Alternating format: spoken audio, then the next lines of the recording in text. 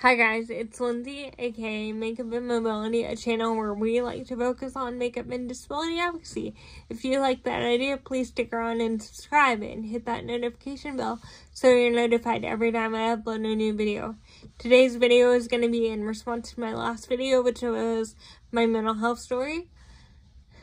And if you guys have not seen that video, I will leave that video link down below because this video is going to make a ton more sense if you watch that video first. And it's going to be the 8 lessons I've learned since I last attempted. Today is actually the 1-year anniversary of my last attempt.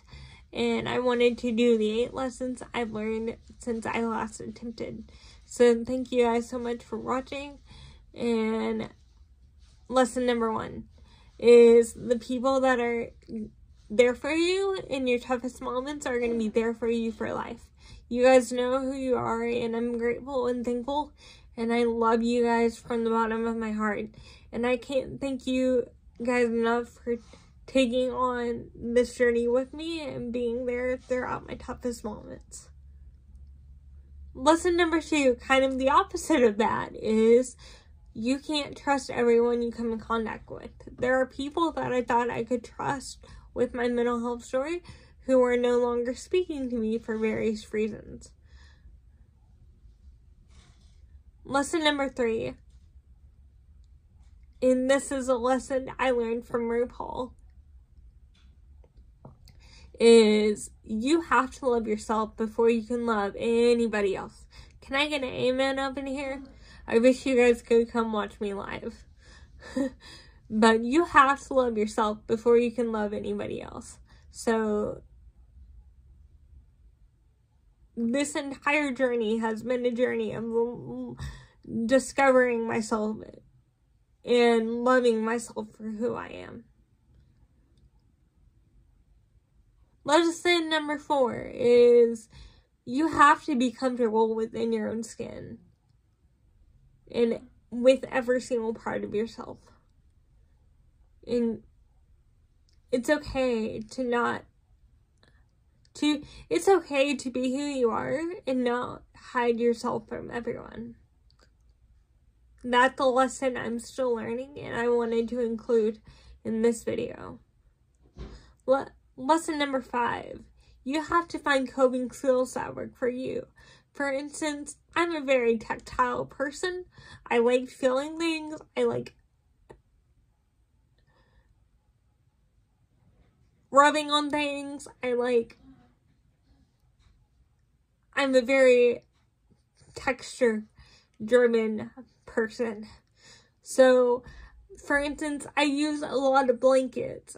I have a punching bag back in my background. You guys can't see it because of my head.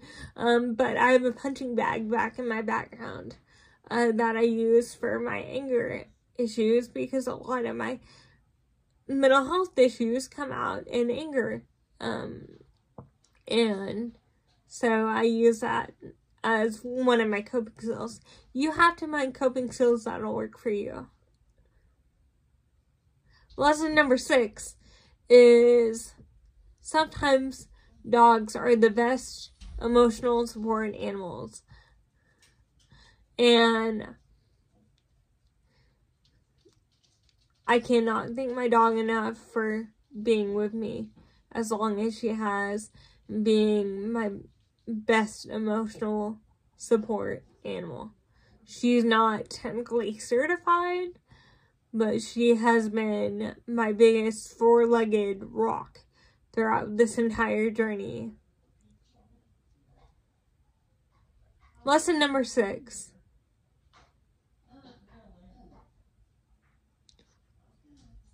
And probably the biggest lesson out of, well, not the biggest lesson, but the most important lesson, as you see the crosses in my background, is God put you on this earth for a reason. I don't know what that reason is. Like I said, I'm still here for a reason. And I think that reason is to spread awareness about mental health issues. And the biggest lesson out of this video, the final lesson out of this video, is lesson number 8. It's okay not to be okay. It's okay to seek help. It's okay to be yourself. It's okay to admit you struggle. I was a silent struggler I have suffered in silence for many, many years.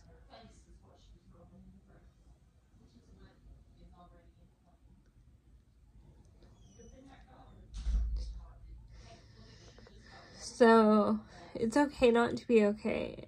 And I hope you guys understand that. If you need any help, call 988. They are one of the many reasons why I'm still here today.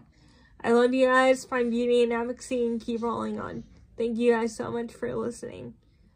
Bye.